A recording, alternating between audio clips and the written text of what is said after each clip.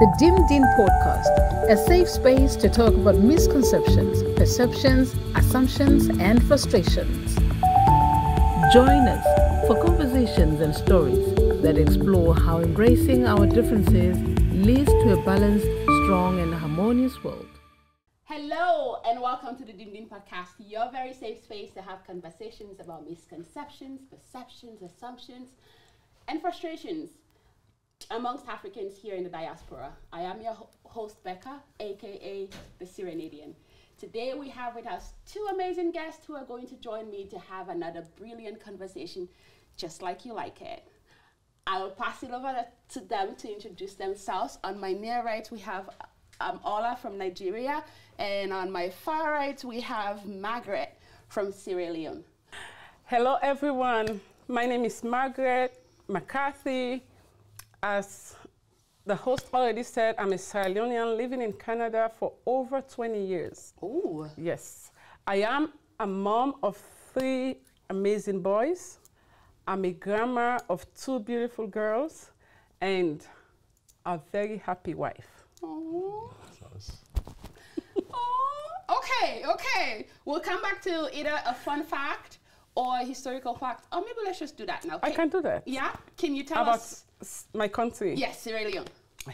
Sierra Leone, Freetown. Mm-hmm. I want to go with historical fact. Okay. I would say if you have the opportunity to visit Freetown, mm-hmm. you cannot miss going to Bonse Island. The locals call it Bonse, mm-hmm. but it's Bonse, B-U-N-C-E, Island. Yes. I did not know that. I know. Well, it's a very short, like let's say boat or ferry ride from the capital city, mm-hmm. which is Freetown. And when you go there, it gives you a glimpse of the dark days of the history of West Africa, right? And we all know what that is, which is the slave trade. So it was at that island where the British took like their big ships where they load all our brothers and sisters to bring them to America as slaves. Huh.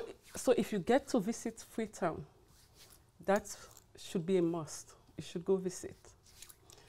Thank you. Next time I visit my own country where I was born and don't know this history, I will be going. Yes, you should. That's right. You should. Over to you, Ola. Thank you very much, Maggie. You're welcome.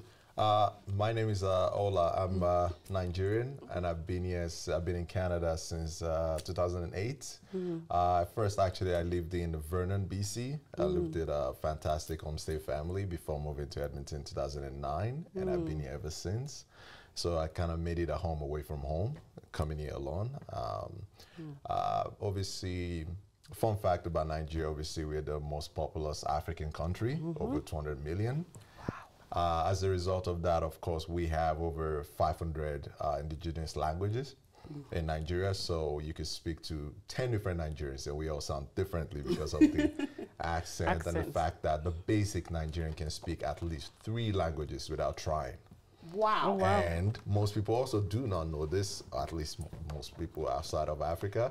British English is our first language, and whatever we speak after that is our second one. So it does come as a surprise to people when we come here and they say, wow, your English is so good, not knowing that that's how we were actually raised. And London, England is actually only 6 hours away from Nigeria. Huh. Yeah, it's the same. You have learned a little bit already about Sierra Leone and Nigeria. Make sure to visit if you haven't. Add that to your bucket list. That's right. Okay, now to the topic of the day. They say, what doesn't kill you make you stronger. Yep. Or, when life gives you lemons, make a very delicious lemonade. That's right. Out of that. We are going to talk today about the very essence of that and the experience that these 2 guests have had. Turning lemonade or lemon into lemonade with an additional Sierra Leone and Nigerian spice to make it even spicier. You can say that. Yeah. That's right. Yeah. You know what I mean.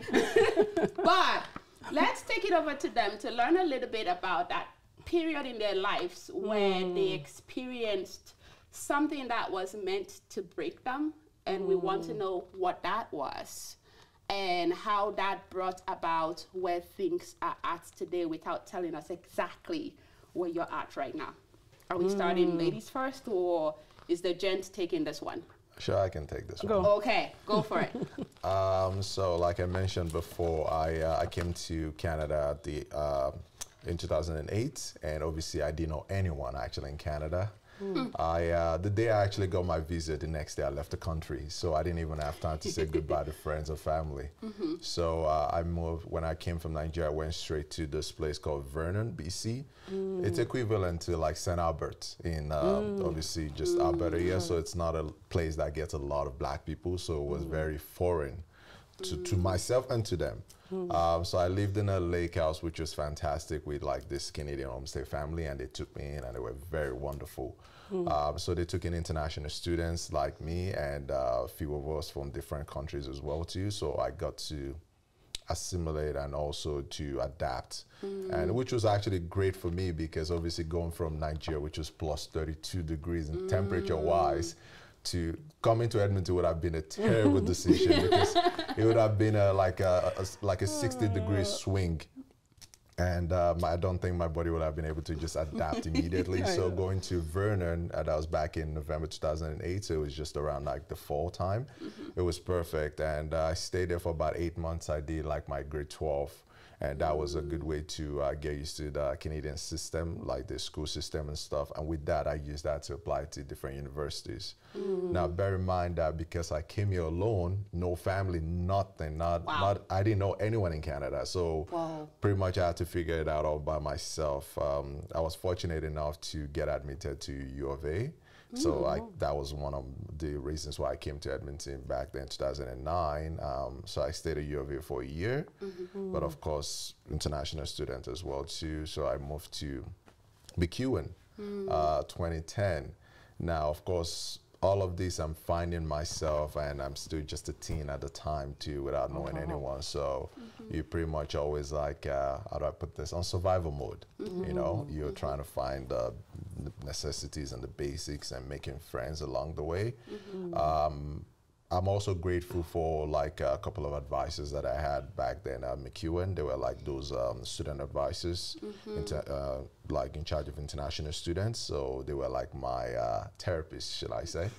So they were very like great for me at the time. And obviously fast forward doing that, trying to, you know, figure out school life, everything, art was like not even there. It was the least of my worries, because you have to worry about, you know, passing your classes, making sure more importantly, making sure your grades were good enough to have your study permit, your work permit intact. And you also have to make sure that you're always constantly visiting the CIC website to make sure that every status was on point, your passport, everything that comes with like being an immigrant, of course, which I'm sure a lot of people would also, a lot of immigrants would be able to relate to, in terms of like the constant pressure of always being in that state of mind to make sure that your papers are good, because you are technically in a foreign land, right? So after about maybe 10 years or so of not sketching, after coming to Canada, because again, it was the least of my worries. You're worrying about paying school fees, shelter, you know, all of those little things. I picked up a pencil one day because I have this poster, I'm not sure if your fans know this. I love watching cartoons like Family Guy, South Park, and those kind of things. So I had the posters in my room one day and I couldn't sleep. So in the middle of the night, 2 a.m. one day, I was just staring at it, and the South Park one, and I was like, you know what would be cool if I just sketched them? So I took the poster down at 2 a.m. in the morning, and I picked up the pencil after so many years, and I was like, okay, let's see if I still got it. And I drew it. It wasn't great, but it was like, okay, not bad. I was like, after so long, I was going to just, I enjoyed the feeling. So I decided to keep going at it while I was still in school and all of those things. But it felt like a feel-good factor, then it became a hobby, which is perfect in like a place like Edmonton when it's cold 8 months out of 12. So the good thing about art is that I didn't really need anybody else to do it. I just had the materials, I could sit inside and just, you know, literally while you're struggling and all of those things, like you said, making lemonade out of lemons, right? I realized that when I was sketching, whatever problems I dealt with, I completely forgot about them because I was zoned out. So that was your own therapy as well. Literally was. So for some people, it was like maybe music or lyrics or whatever, or taking photographs and stuff like that. But I find mine with visual art. And then, of course, then the pandemic hit. COVID-19. Exactly. So when it actually was, at that time, I wasn't sketching so frequently, but then I realized I was actually one of the lucky people that was still working at the time, fortunately. But when I got home, there was nothing to do because I couldn't go outside to either play sports, which I also enjoy doing and stuff like that. So I decided, okay, why don't I start watching YouTube videos and start teaching myself how to sketch. So I was like, okay, well, since I never officially went to school for it, let's see what I can come up with. And I had this belief that whatever I'm working on something, I never tell people what I'm working on because I wanted to be like, the moment I start putting it out there, I might start making more mistakes. So I started. There's more pressure. Exactly. So if nobody knows what I'm doing as my work, then I feel like if I don't get it right, that's fine. It's just Nobody knows. Nobody just knows. You and you. So by the time I disclose to somebody, I'm maybe 80% done with the work. Then I tell them I'm still 10% in. Okay. So whatever mistakes I make at the time would not affect exactly the work because I've done the bulk of it. So that was kind of like my perception. You know, it felt like a little bit superstitious belief, but in a way it worked for me. It works. And then so when COVID hit and stuff like that, I just started doing it. I started drawing, started watching YouTube a little bit more, and then I realized that I'm sitting in one spot for 6 hours at a time, 8 hours, and I'm just like, just sketching. Just sketching, and I just have music. And another thing I had in my background, I love watching Animal Planet. Oh, wow. So that was, I needed something in the background that was interesting enough, but not too interesting that it was going to distract me. Because I was already stimulating my brain a lot with the details I was putting into the drawing I was doing. So it was like exercising my fingers and my brain. But sometimes music worked, but I needed variety.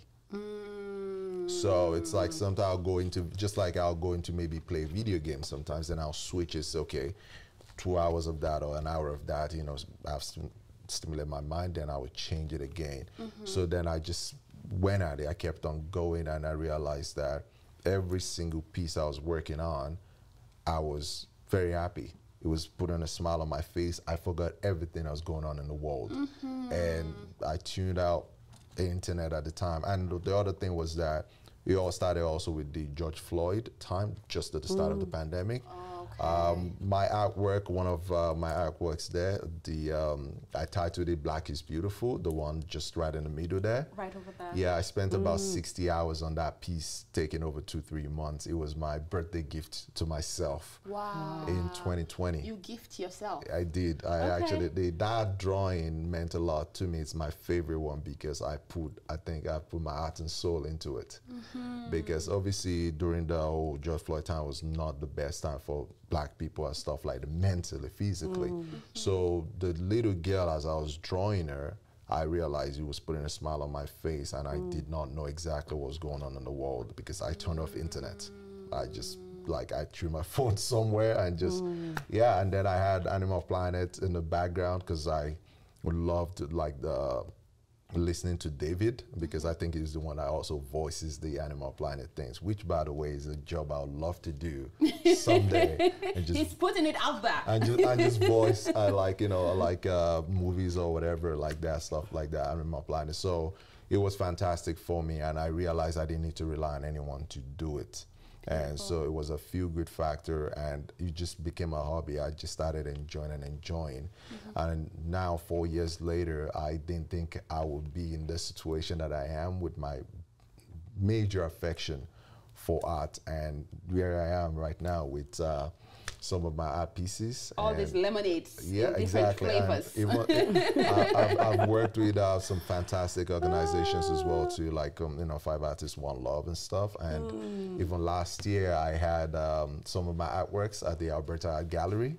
No way! Yeah, for Black History Month and Wow. a few months thereafter, and for Juneteenth as well. Wow. And, That's good. yeah. So things are really going for you now, and all of that came about with you being faced with a challenging moment, right from coming to a strange country all by yourself, no family, finding your way around with the support that you met here. Yeah, of course. Going through school, COVID happened, a time when some of us were like, God, why? What sins did we commit that we we're not aware of, right? Some people were depressed and anxious, and a lot of things happened to a lot of people, right?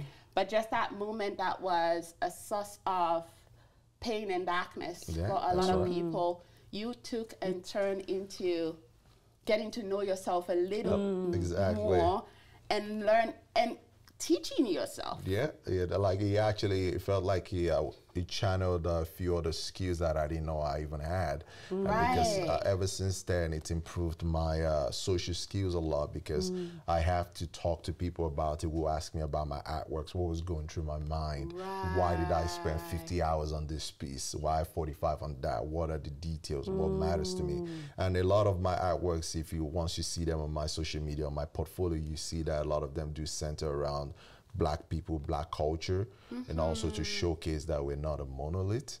You know, like I love that, and also like drawing like wildlife.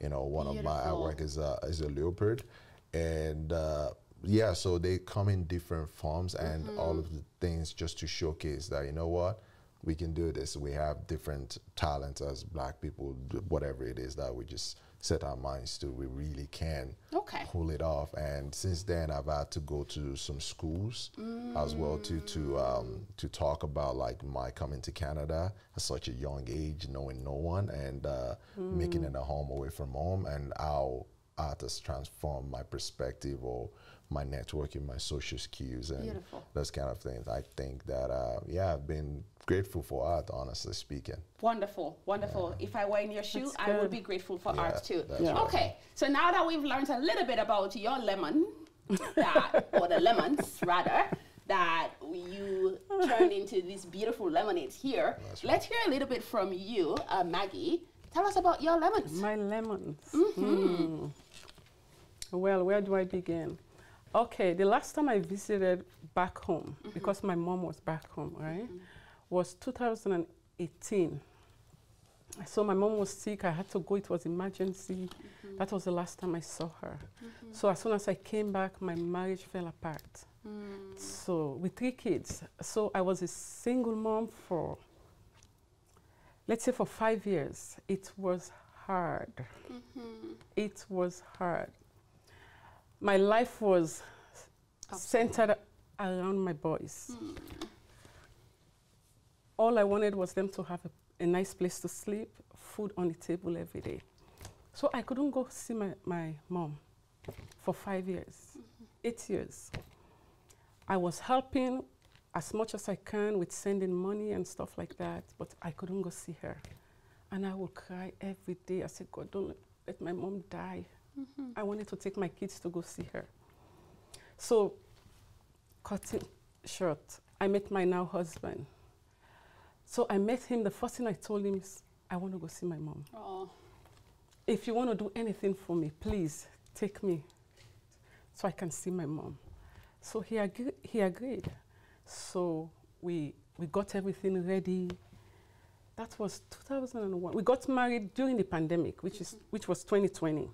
So he said, I'm not going to wait. I'm like, it's the pandemic. We have no one here. Like, I was alone, just me and my kids. I don't have no auntie, no sister, no one in Canada. It was just me. So he said, no, let's do it. We're not going to wait. So we did it anyways, 2020. So 2021, we pack up everything. And my mom was there. She was older, 84, but she was strong. We talk almost every day, and we're counting down the days. She would tell me, oh, 5 more months, because we were supposed to go in December. Oh, 3 more months. Oh, 2 more months. One day, my husband was working then in Lloydminster. Usually I'll drive to go there. This day I just said, oh, I'm going to take the bus. I went on the bus. As soon as I got off the bus, my phone rang, my sister. I said, what? Because you know the time, when you get a call at that time, you're like, what's going on now? I'm like, what? He said, it's your mom. I said, what my mom? He said, oh, she's not responding. I'm like, please stop, please stop. So she called me on video, and she was laying there. She was laying there. My mom died just like that. Oh, and the day before, it was my younger brother's 20th wedding anniversary. She was there dancing, singing. They videoed her, sent the video to me. So that was the last thing you expected. I expected. I'm like, what? It's November 22nd. We're supposed to leave December to go see her, take the kids, take my new husband. We're supposed to go do the traditional wedding back home. I'm telling you, I don't know how I left Canada. I don't know how I even went, how I got to Africa. Right. I didn't know. It was out of body experience. It was really, really tough. So I went there. We did her funeral. I'm like, I was coming to do a wedding. Now I'm coming to bury my mom. Oh, no. It was tough. It was tough. That's why I'm wearing. That's her favorite color, purple. So anyways, one night I was sleeping back home. I couldn't sleep. I was crying the whole night. I was crying my eyes off. I'm like, God, why? God, why? Because I'm a woman of faith. I believed you. I trusted you that you would let me see my mom before she passed. Why? Then, of course, you start blaming yourself. Oh, because I don't have enough money, because of this, because of that. I don't even know what I was saying. I said, if only I was making enough money, you know, I would have been able to come see my mom. Then that's when the idea came to me. Yeah, because one of my assistant pastor's wife, she does business. But by then I didn't even know the business she does. Okay. But the husband, during COVID, I think he lost his job, something like that. So he gave a testimony. Thank God for my wife's business that, you know, kept the family, paid the mortgage. All of a sudden, I just thought about this lady. Like, I'm like, what am I thinking of her? I don't even know what she does, like what she does. Because I am very business-minded. Okay. Very business-minded. Since I was a little girl, my dad wanted me to do nursing. I'm like, no. I love doing business. The first time I did business, from Sierra Leone to Guinea back then, you go to Guinea, you buy goods. I was pregnant with my first child. I didn't even tell his dad. I just left a note because he would say no. And I left, I went. I am very business-minded. So all of a sudden, I started thinking about this lady. I'm like, okay, so I was back home. Then I texted her on Messenger. I said, I don't know why, but I'm thinking of when I get back to Canada to start a business. I want like a side hustle, something to do that will give me extra. So next time, if you're in a situation like that, I will have something, you know, to do something. So I said, for some reason, you're in my thoughts. I said, so when I come back to Canada, we'll talk about business. Then she said, oh, yeah, when you come back, we'll talk. So that's how my business came about. Ah, yeah. And as you and I were talking, you had mentioned a piece too about even when you came back to Canada, you had planned to do. Yes. Yeah. Yes. So coming back from Africa, we planned to move to Ottawa, my husband and I. But my baby, my youngest son, 18, that's when he went to grade 12. So I'm like, we're leaving. He started crying, Mom, how am I going to go to grade 12 and graduate with people I don't even know? Different province, you know? Then I'm like, I didn't even think about him. Like, oh yeah, okay, we'll stay for a year. So that's when we started looking for a place to move. We got a place. Rented U-Haul. We got into the brake failed, like major accident on the U-Haul, like major. My husband, myself, and him, like major. Up till now, because my husband used to work out in the field, he can't work. Oh, no. His shoulder, he just last week he had to take the cortisone injection again. And that's from the accident? From the accident, yeah. It was major. It was bad. Like the fire truck, the ambulance, they have to take him to the... It was bad. So I think that was God pushing me that, yeah, it's time for you to start your business. Because before that, I used to work at the Alberta Health Services as healthcare aide, and I'm a hairstylist. But you know, as you get older, I'm over 50 now, right? No way. Yeah, I'm a grandma. Okay. I told you I'm a grandma of 2. We're going to talk about that later. We're going to talk about looking how you look right now when I get that. Yeah, I'm over 50. So, you know, standing for long hours doing hair, working in the health field, your wrist, so, you know, I'm like, God, okay, now I get it. It's time for me to venture and do something different. So. Yeah. Wonderful, wonderful. So the lemons that were thrown at you, losing your mom, going through a divorce, having to take care of your boys, you were married to a new person, but before you could go home, what happened? You came back, you were in a major accident. Oh my goodness. Yeah. Woman, I'm still here. you're still here, thriving too. Yeah, that's right. Out of the survival phase. Yeah. Well done. Well done. Okay. Thank God. Yeah, Okay. thank God. Okay. Lemons, lemonade. With a little bit of Sierra Leone and Nigerian spices in it. If you're just joining us, this is the Dim Dim podcast, and today we're talking about how these amazing guests turned their lemons into lemonade. Okay, so now we're going to go back to you, Ola. We want to know, and thank you, by the way, for blessing our set with your beautiful art. Thank you. You're welcome. Can you tell our viewers a little bit about, I know you've talked about that one a little bit already, but a little bit about how they can connect with you for any of this art and like just where things are at for you right now. I know you've touched on it a little bit about some of the benefits you've experienced along the way. Yeah, of course. Yeah. Thank you. You're welcome. So like I said, I've had, over the last 4 years, I've been able to assemble quite the portfolio in terms of my hyperrealism work, which is what we call this kind of art, hyperrealism drawings. Hyperrealism? Yes, because they point it for them to look like photos. And the thing is that sometimes when some people do see them, they think it's a photo, which is kind of like, it underestimates how much effort I put into it. Because like I said, each piece would take 40, 50 hours. To do 2-3 months, depends on the mood, on all the things going on. And one thing about artists is that we are our worst critic. So I could be working on something and I say, I hate this so much. I leave it alone, I take time off, I can go a few days, a week, 2 weeks. And then I just say, okay, let's just put in an hour or 2. After doing that, I'm like, this is the best thing ever. Wow. That's just how it changes. So it depends on the mood and the day and a lot and of sometimes things. I'll just say it once and just knock it out of the park. Some days you just keep like, what in the world am I doing? Kind of thing, right? That's just the way it is. And also because I'm right-handed, the way I sketch, I have to sketch from left to right. And so that way I don't smudge the paper. And because I work in charcoal and graphite, they're very like easy to just make your hands dirty, which is not exactly a problem. Other artists, they work with oil painting, acrylic, watercolor and stuff, but I felt like I found my own niche here, working in like with graphite and charcoal pencils. And this drawing over here, we have, I call it Dear Future Self.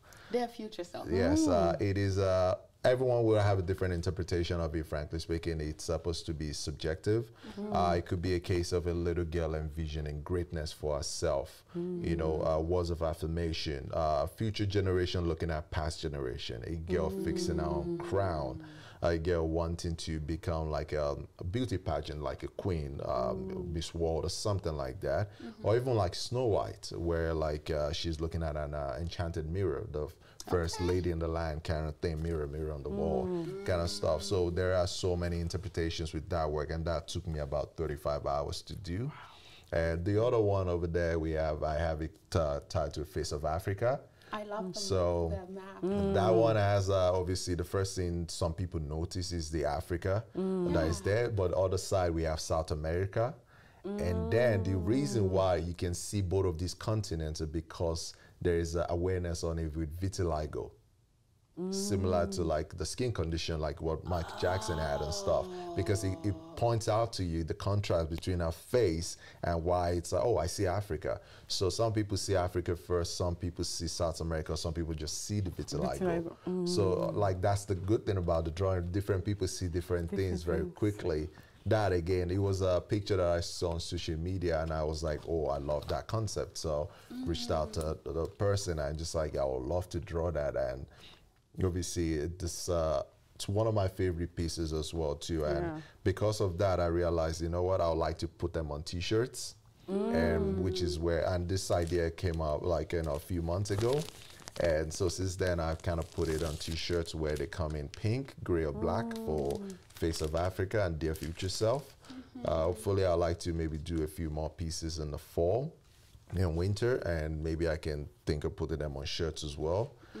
In the summertime, I don't like to sketch as much, but because when it gets cold, you're not quite as active, like playing sports. So art is always there for me in the fall and winter. So I hope to do more. My social media, I have Instagram, which is Ola Forever, OLA, number 4, REVER. That's my Instagram. On there, you can find my Etsy link, which is artwithola.etsy. I have a lot more artworks on there too that people can obviously purchase, and I ship as well. I do custom made works. Like if you wanted a commission piece of yourself, if I have the reference. Like you can draw people? Yes, absolutely. Okay. Yeah, we're coming. I can do that. Now, here's the funny thing to me about drawing people. If I obviously, if I met someone right now and they give me their picture and say, "Oh, I want you to draw me," and I say, "Okay, here's the cost. Here's how long it's going to take and whatnot," I will say, "Okay, that's not a problem." I just stick to the reference they've given to me and draw exactly what I see. But now, that same person, if I see them for like 4 or 5 months in a row, like almost every day, and that same person then gives me the same picture, something like that, to say, "Ola, sketch me." Now it becomes more challenging. The reason why it becomes more challenging is because I'm going to start thinking, wait, I saw him yesterday or her yesterday. He didn't look like that. The lashes were not there. You know? So the subconscious starts playing mind tricks on me because I'm thinking. The hair was short. The nose and all of those things.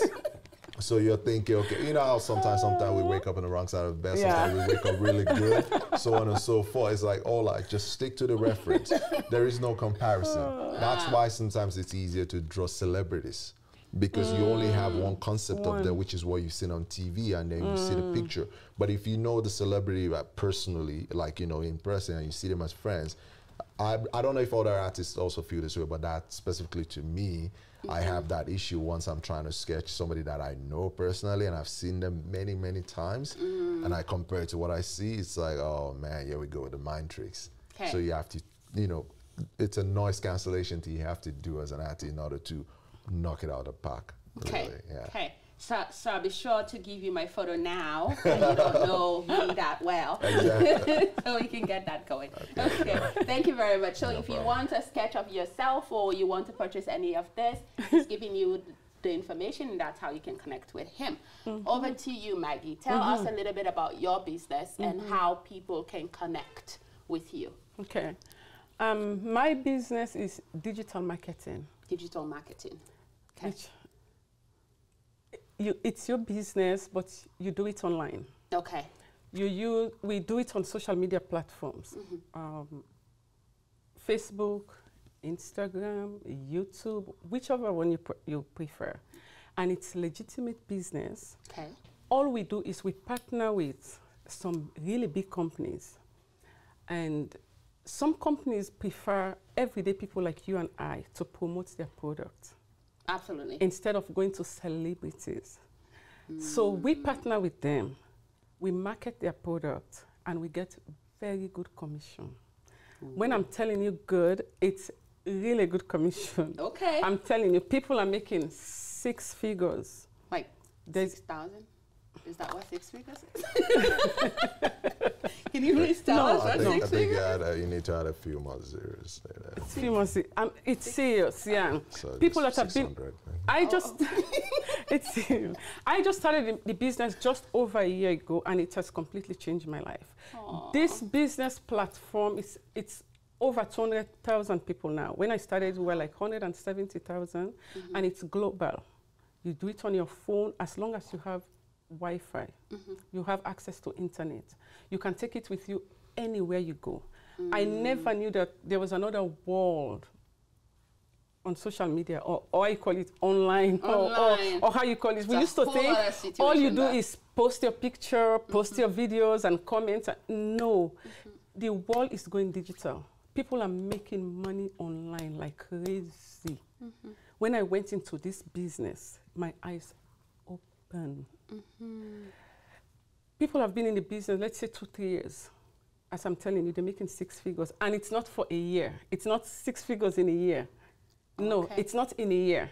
There's somebody that makes 122,000. She's a Nigerian girl in 1 month. So you're telling me I can beat poverty? Yes, you can. Yeah. Okay. This day and age, you can. You can. I'm telling you, you can. It's good. It's legitimate. You should put that on your forehead and put that on a shirt. Yeah. Yeah.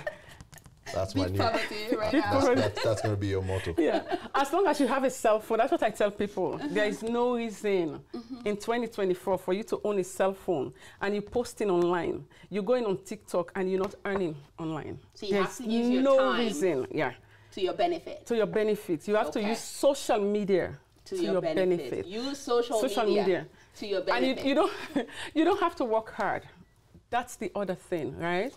Coming from Africa to the diaspora, we have this one mindset. Oh, I have to work.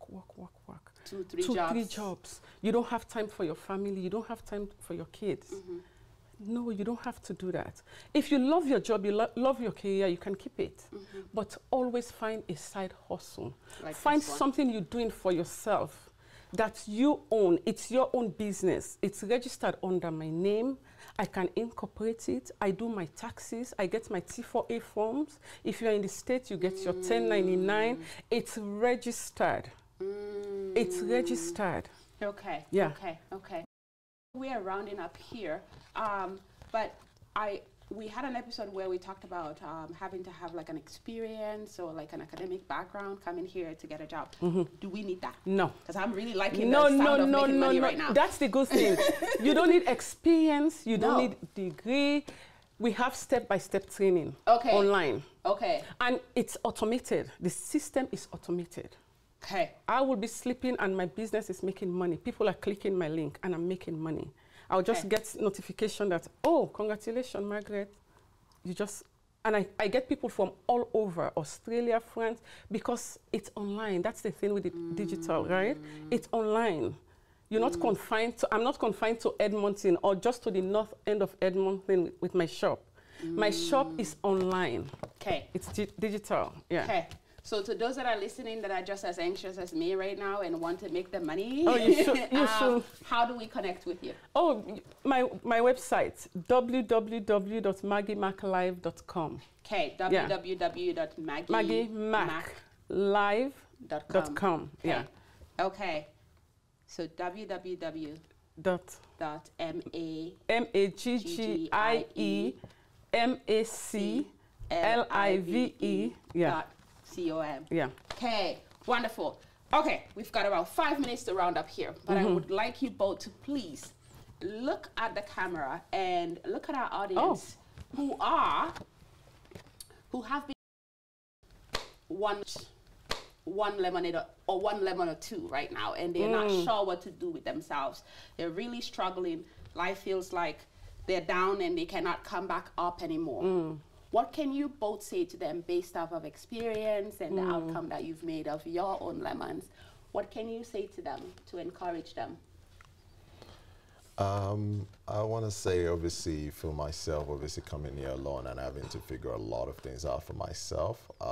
One of the, obviously, first, I really, really thank God a lot, honestly, because not everyone that obviously came here on their own were able to walk the same path that I did. And the other thing was obviously I did speak to my mom, my family very often back in Nigeria, so that was also very helpful. And of course, we all know the pressure of a man or first son and all of those things. So imagine being here on my own. The other thing that is also very important was the kind of people I hung out with, that my circle. Now, I did know a lot of people, but personally, like not a lot of people know me, and also so I had that small circle, and I was very particular kind of friends that I had. So we had friends in different. So we had some with the IT, the tech. We had some that were like nurses. We had some that were like tech or whatever it was. So with that circle, it definitely helped to get ideas, and also more importantly, I was friends with all races in terms of like different backgrounds. That was one thing that I think helped me out, because I sought out like people from other countries, you know, being Nigerian. Obviously, human nature, when we come to a foreign land, we always want to go towards, like, gravitate towards people from our own country. So needed to find someone from other countries so get ideas. So it was definitely helpful to be who I am today.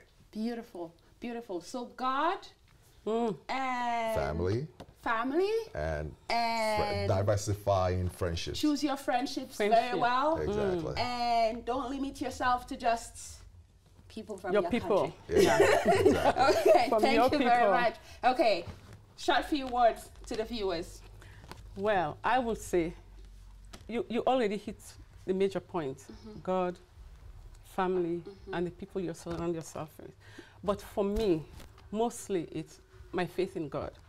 Because so many times, even my closest friend has asked me, oh, how did you get through this? It has nothing to do with me. It's because of my faith in God. So if life dealt you lemons, and sometimes we'll think it's life, sometimes it's even God that would give you lemons. I'm telling you, just coming from church, right? And that's what the pastor was saying. Oh, they threw Joseph in the pit. That was lemons. But that was his way to get to Egypt. So sometimes when life dealt you lemons, maybe that's the way that's the way for you to get to your destination, to your promised land.